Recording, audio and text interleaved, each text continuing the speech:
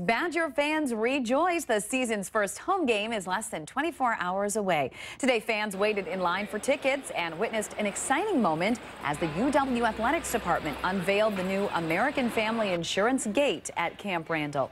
The ribbon cutting comes after the insurance company announced a partnership with the University of Wisconsin-Madison, pledging $40 million in advertising and scholarships over the next 10 years, a move the athletic department says it appreciates.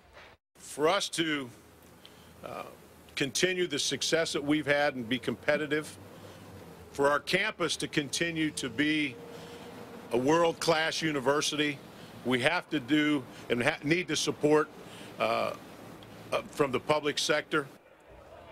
You can check out the new front door, as Alvarez calls it, tomorrow morning as the Badgers take on Miami University at 11.